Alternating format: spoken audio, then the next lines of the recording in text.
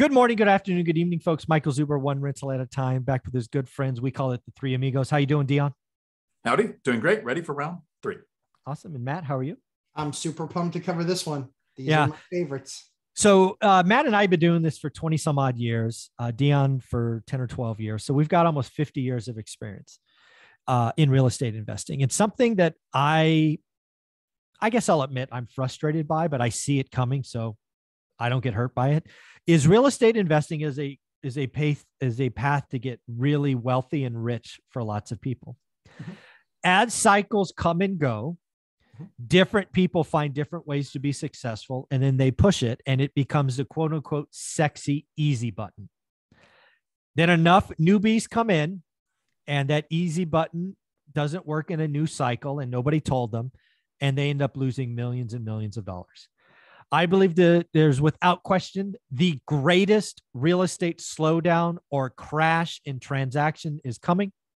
I believe there's going to be millions and millions and millions of dollars lost in several best practice, easy money pitches.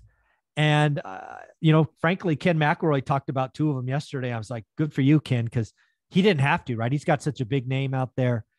For him to talk about these was a big thing, but we'll go to Dion first. It sounds like he has an area that I wasn't thinking about. Where do you think investors are going to lose millions and millions of dollars?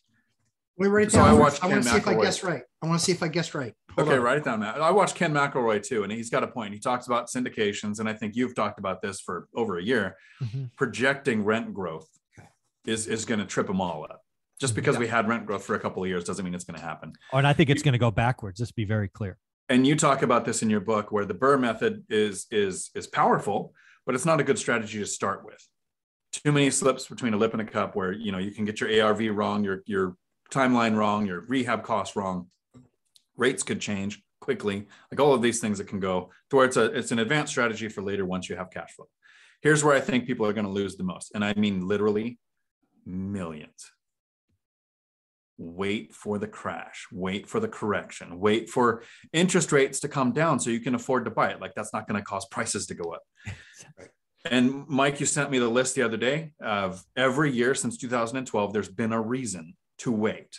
Mm-hmm. The silver tsunami, all the people retiring, interest rates going up in 18, pandemic, eviction moratorium, interest rates, every single year, a reason to wait.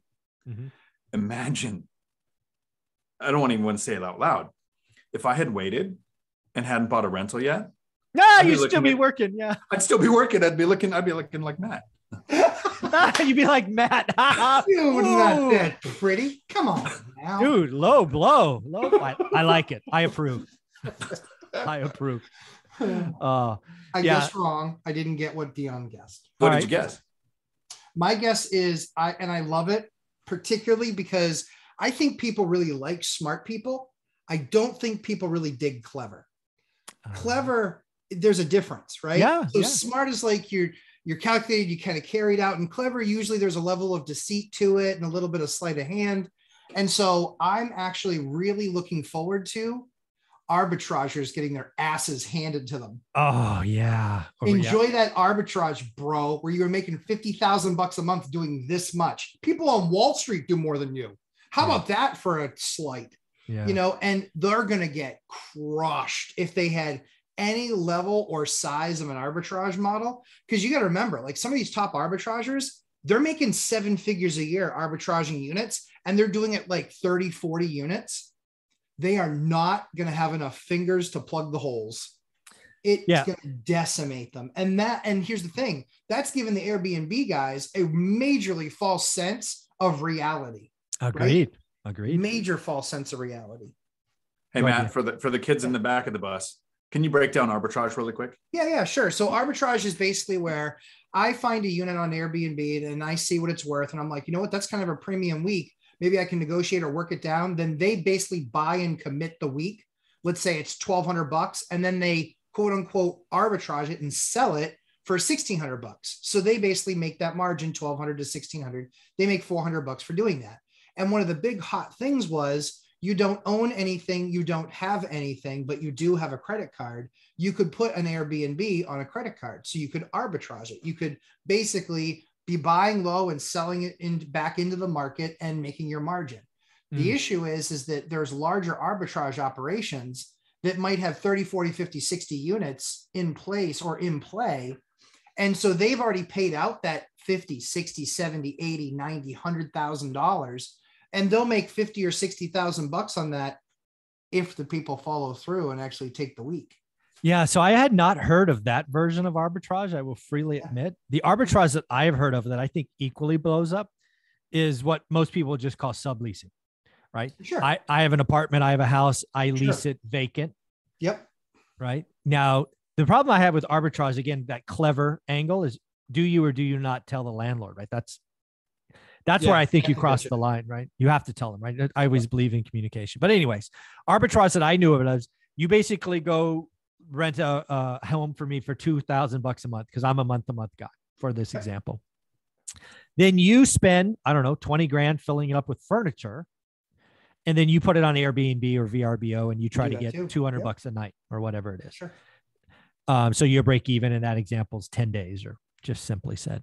I know people that are doing that, that have dozens of units. Now, again, think about what I just said. They signed a lease with me for a year. Yes. They spent 20 grand on furnishing. Yes. Airbnb is falling off a cliff unless you own top A stuff. Yep.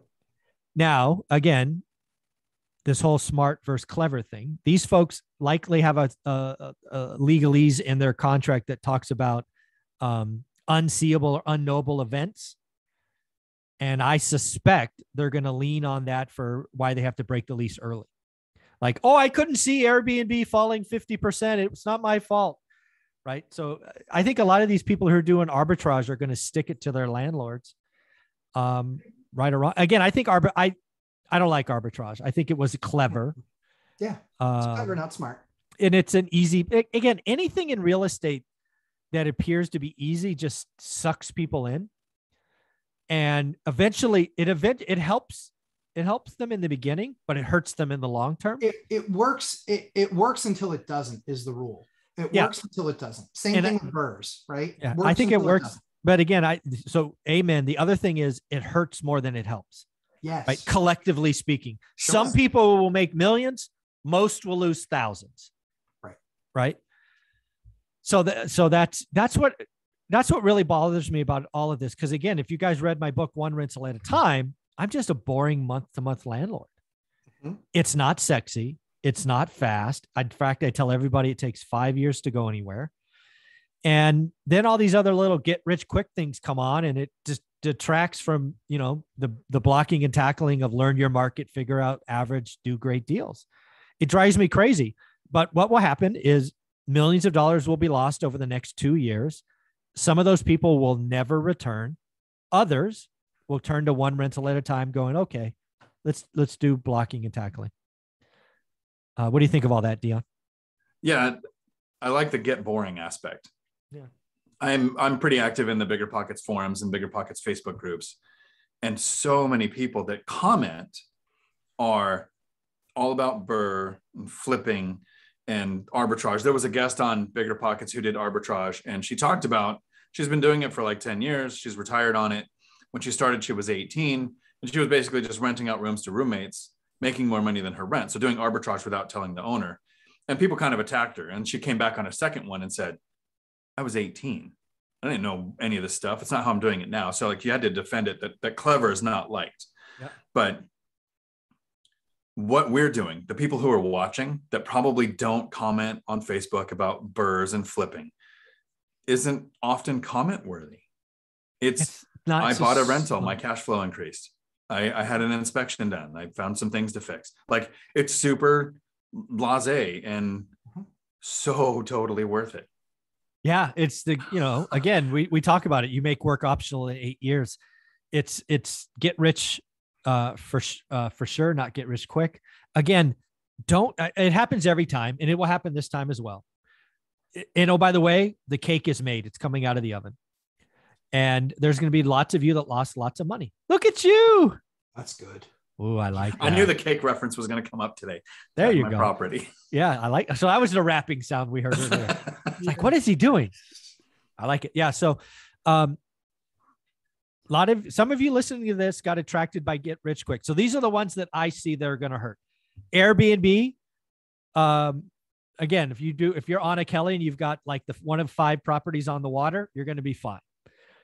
If you're buying, a mile away and down the street and it's a 1950s home with nothing special, trouble. Arbitrage. We've already talked about that. Mike, real quick on the Airbnb thing. Mm-hmm. How many units, this is a question for both of you. Sure. How many, and Mike, you can go first. How many units do you think are currently in the Airbnb system for the US? I actually have no idea. I'll just guess 30,000. No idea. Dion. So I would have no clue. I know that there's 2 ways of doing it though. Yeah. The first one is buying a property that wouldn't lose money long-term and benefiting from Airbnb when you can. And then the way that we've seen a lot of people do in the last year, it has to Airbnb to make sense. Sure. I have no clue how many. So take a wild guess at how many units you think are in Airbnb US right now. 400,000. 400,000. 660,000. Holy. That's just Airbnb. That's not even VRBO. That's just Airbnb. 660,000. Well, clearly I don't know the market. So, wow. Well, but here's all my point is. No, I get it. 660,000 Airbnbers. How many of those units make money at a normal long-term, mid-term rental? Yeah, there's so many people that overpaid because, again, money rained down from the heavens. Fools got rich. The last 2 years were not normal. You overpaid because you saw 90% occupancy. It ain't happening in your C-class house. Again, so Airbnb, painful. Burrs, we've talked about Burr a couple of times. Burr works in a up market. You can be the worst operator on the planet and make Burr work in an environment of low rates and easy lending. Not happening. And then the one that I know is going to crush people. And I've talked about it for 6 months and it's unfortunately already happening. People who are LPs and syndications. Now, of course, this is not all syndications. Mm-hmm. Most syndications that are initiated in the last year had bridge debt, variable rate debt, had unrealistic expectations. And Ken talks about, Ken McElroy talking about bad syndications tells you how bad syndications are, because he's not going to talk about his own stuff in a negative way unless it's really, really bad.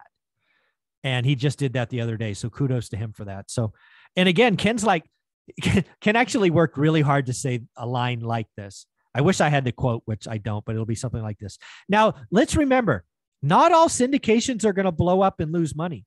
Some of them will just keep the money longer than expected. Right? If you expected to scoop your cash in 5 years, but you get it back in 15, is that really a loss? I mean, that's what he was trying to say. I'm like, well, yes. Well, it's not projected. Right. Yes. Exactly. Yeah. So unfortunately, when markets change, the easy money people get hurt. And there are some bigger pockets alums who are raising syndications now that are going to hurt a lot of people. Well, here's the one thing I heard a bigger pockets alum say that made me cringe. There might be somebody watching, so I'll explain it kind of, Barney style. In order to invest in a syndication, for a syndication to advertise to you, you have to be an accredited investor.